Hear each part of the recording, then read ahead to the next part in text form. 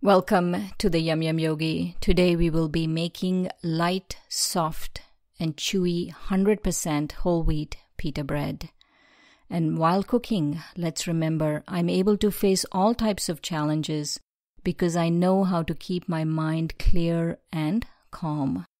There are 3 important steps to making this 100% whole wheat and light and fluffy. You make a tangzong.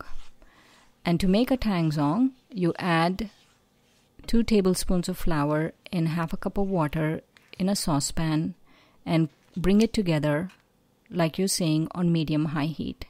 Then transfer this tangzong to a small bowl and let it cool.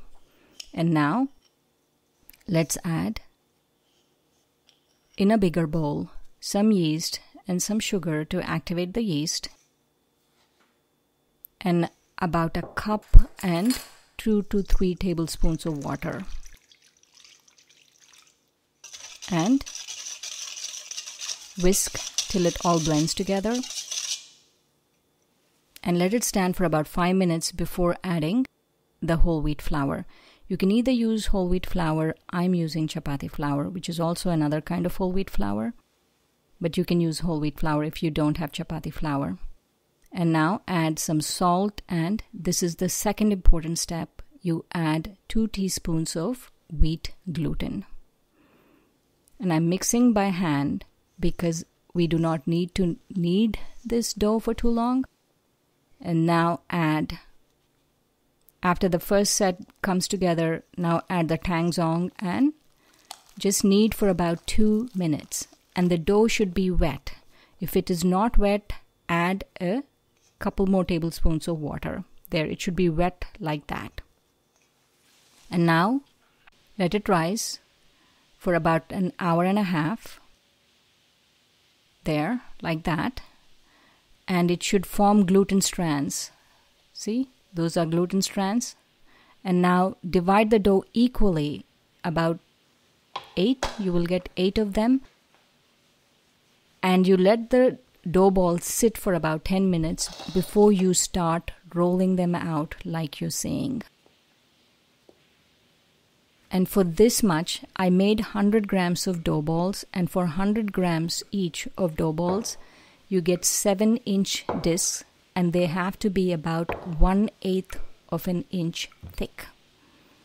There, 1/8 of an inch thick, about 1/4 centimeter. And now let's cook it on a skillet on medium heat. You cook the first side for about 30 seconds. And then once you have bubbles like that coming up, now flip on the second side and cook on the second side for 3 minutes, pressing the pita like you are seeing. This is an important step to make sure that the pitas puff up. So keep pressing it down. 3 minutes on the second side, and now flip back and cook for another 2.5 minutes on the first side. And every time you flip, you have to keep pressing it down, and you have to keep coaxing the pita bread to puff like you're seeing. This is a fail-proof way to puff your pitas. And keep a cloth handy. There, that's almost done.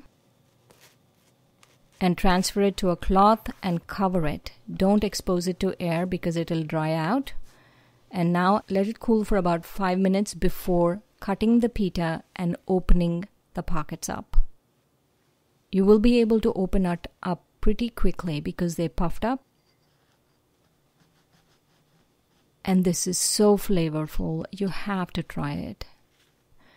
It's so easy to make, so flavorful. If you follow all the 3 important steps I told you, you will get really amazing pita bread like that. But before we taste it, let's remember, I'm able to face all types of challenges because I know how to keep my mind clear and calm. Okay, let's taste this. See how soft and airy this is.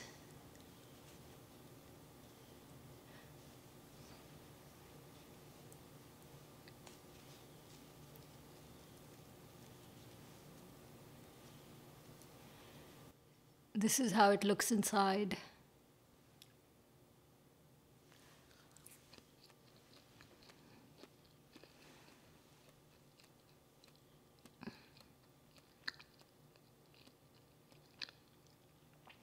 It's really good.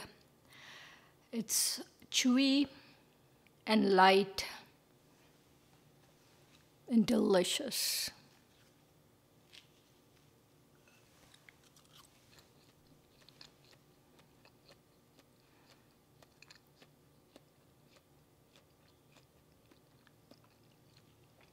This tastes significantly better than the store-bought one. You should really try it at home.